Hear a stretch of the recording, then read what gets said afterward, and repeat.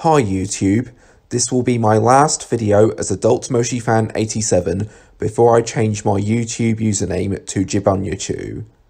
So, as you may already be aware, nearly 2 weeks ago, Mind Candy announced that the main Moshi Monsters online game will be shutting down at midday on December 13th.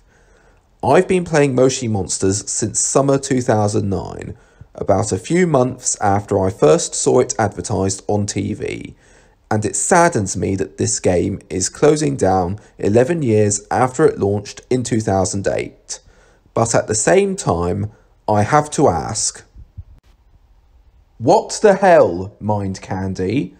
It's one thing that you're closing down this great game, which was once the hottest thing in the UK, but you didn't even do much with it since 2014. There were a few small signs of Moshi Monsters' downfall in 2013, but things didn't get really bad until 2014, when the game got very little in the way of updates, and updates quietly ceased completely nearer the end of the year, with Halloween and Christmas themes being applied and removed automatically. Mind Candy had something very special with Moshi Monsters. It was a very popular online game. Millions played it, there was merchandise left, right and centre, and it even got a feature film released in cinemas. Yet for some reason, Mind Candy decided to throw it all away and focus on mobile apps, which ended up not catching on. Moshi Monsters runs on Flash, a plugin not supported by smartphones or tablets, even during the Moshi craze. Adobe will cease support for Flash at the end of 2020. Mind Candy did have plans at one point to make Moshi Monsters playable on tablet via an app, but those never materialised. I am not just upset that Mind Candy are closing down what was once the hottest online game out there, I am upset that they seem to have forgotten how to properly run a business. Ironic because I started playing Moshi Monsters shortly after completing a business course at college.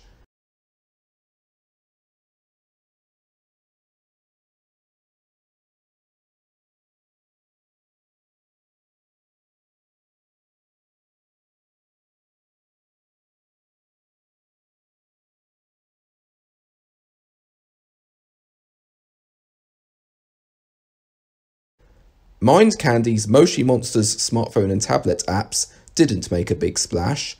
World of Warriors was a dumpster fire. I doubt anyone remembers 7-second challenge, and while Moshi Monsters Egg Hunt did get some toys earlier this year, we haven't seen much since. I see Mind Candy are mainly focusing on their Moshi Twilight Lullaby app at the moment. Moshi Monsters and even Moshi Monsters Egg Hunt aren't even featured on their homepage anymore, and I didn't hear much about Moshi Twilight in recent months until those stories read by celebrities which they mentioned on social media. I'm surprised it's taken Mind Candy this long to announce the closure of the original Moshi Monsters online game. I'm surprised they gave up on it just like that in 2014. I'm surprised they didn't even seem to bother to convert it to HTML5 or something. Mind Candy say they are expanding Moshi Monsters, but have yet to give us any insight on what they have in mind. If you want to keep getting customers, keep your existing customers, and get back your previous customers, you need to keep offering a wide variety of new products on a regular basis.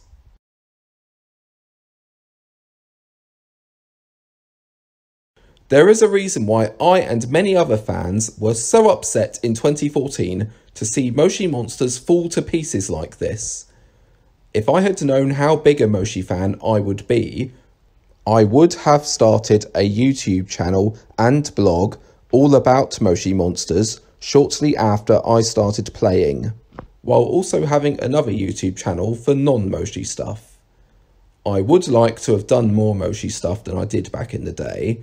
I didn't buy the Moshi Monsters magazine until issue 12, and I would have gone to the Moshi bus if I had known beforehand it would be in Blue Water, the stop it had nearest to where I live. Hopefully before the end of January, I will release a video on my life and times with Moshi Monsters. However, with all this stuff I've heard about YouTube planning to delete videos that don't make money, I may have to post it on Vimeo as well as YouTube. Thank you for your time.